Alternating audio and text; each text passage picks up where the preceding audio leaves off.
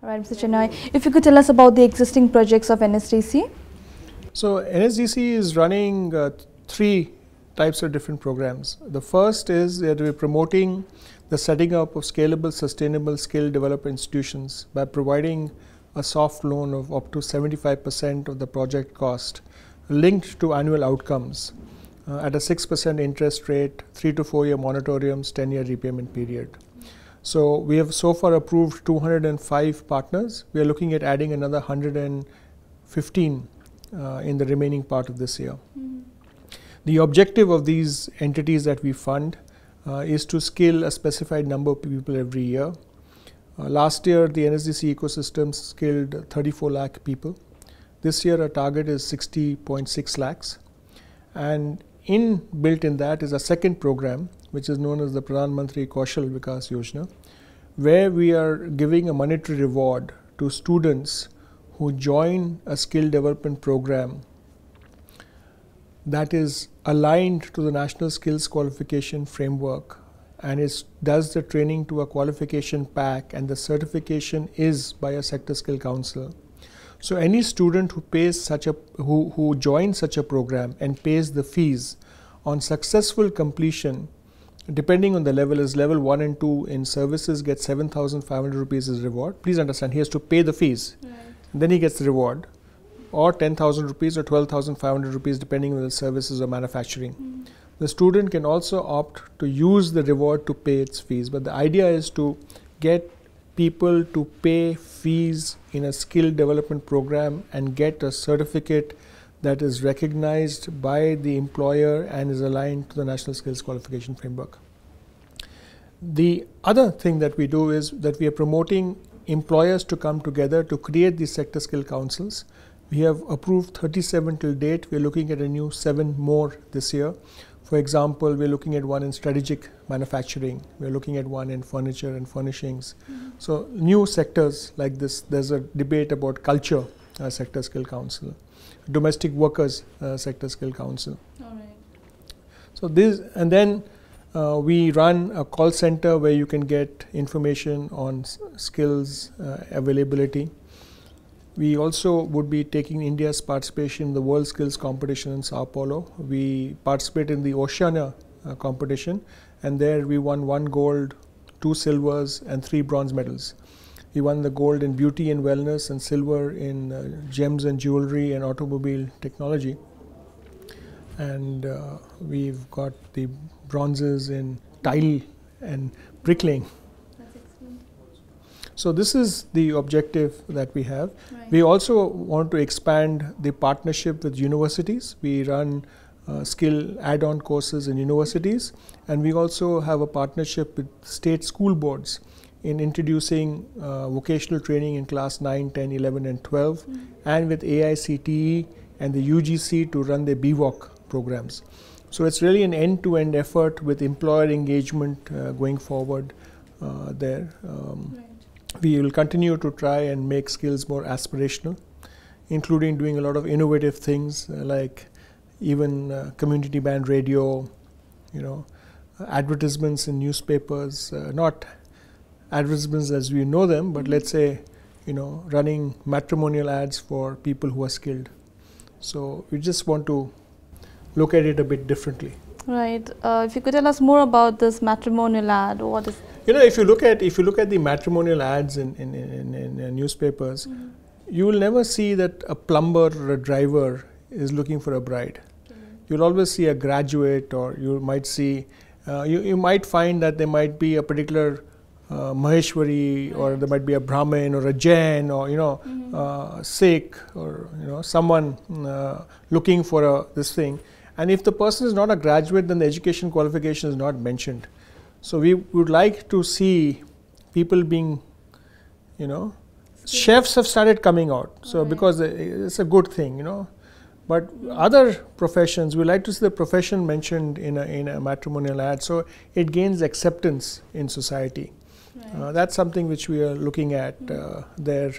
For example, the person who won, the 2 people who went for bricklaying and for tile in competition, Tikam Singh actually won a medal there, and he's just got married.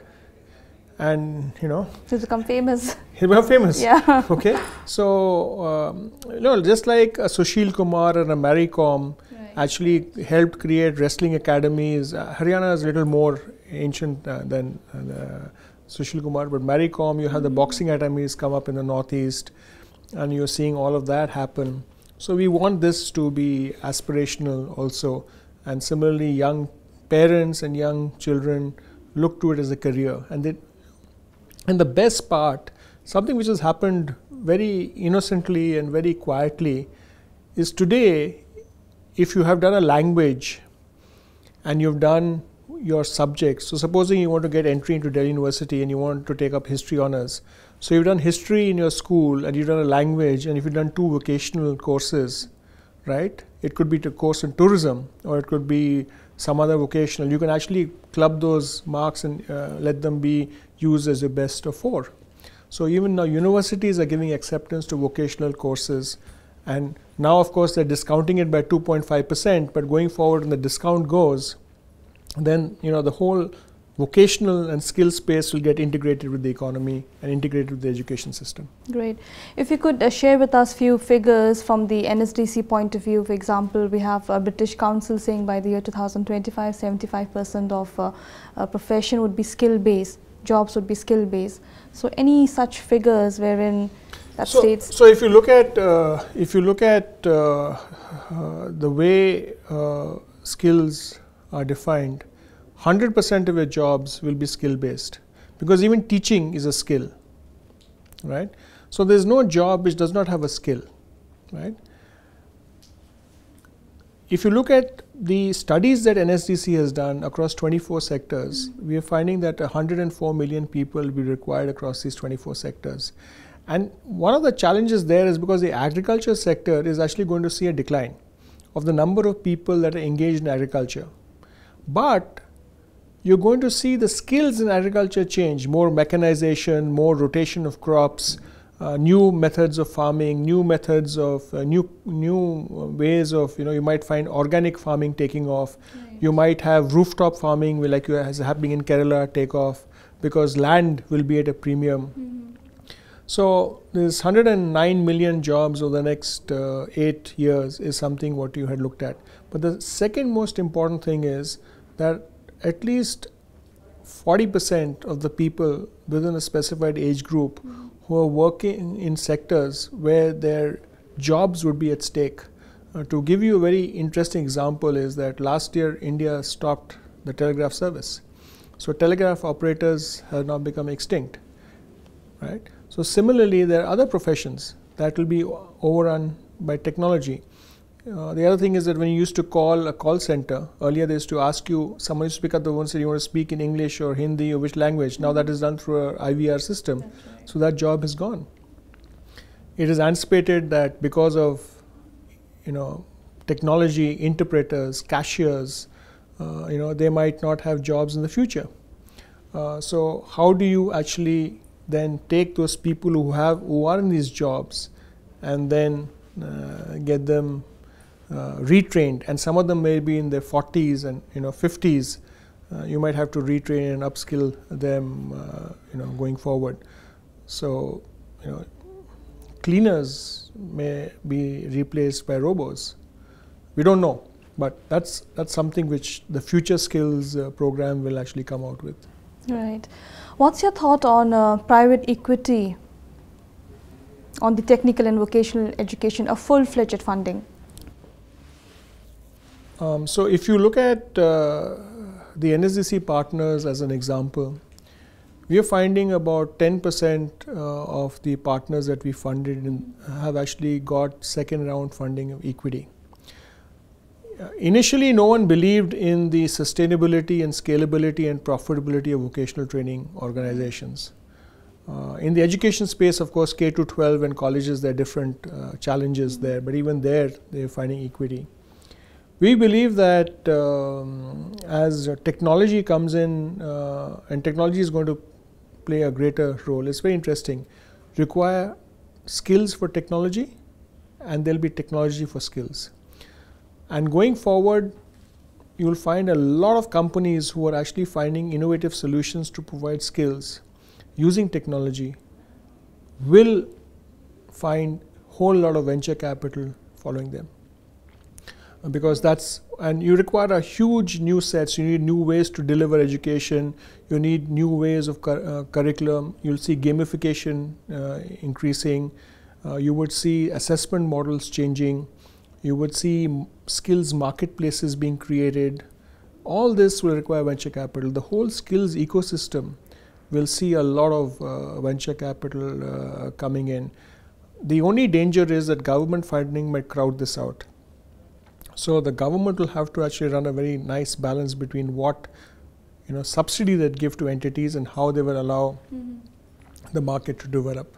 And how do we make sure that the motive is not diluted with the private equity funding? It is not necessarily that all private equity funding is bad. And if the private equity comes in with a short-term perspective, it's not going to happen in the vocational space.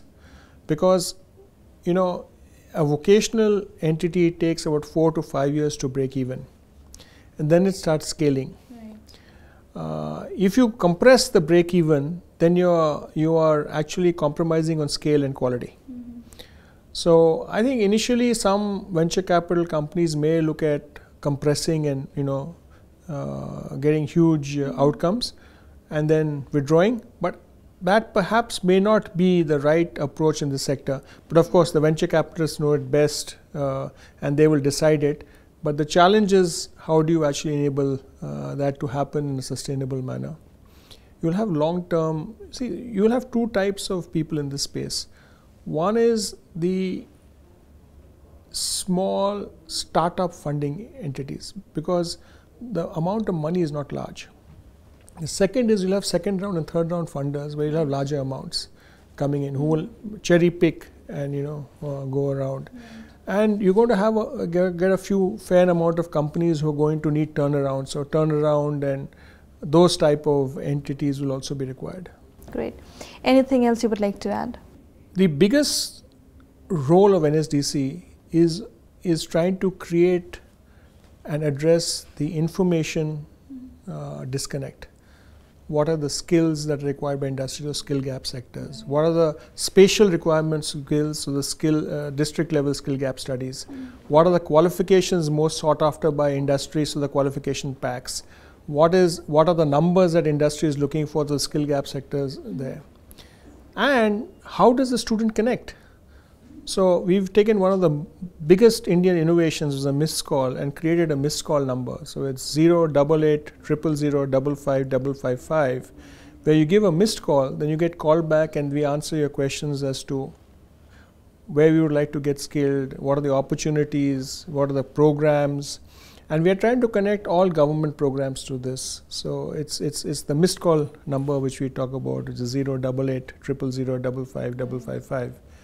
And it's supported by a rural call center. So we're actually trying to create employment in rural India. That's excellent.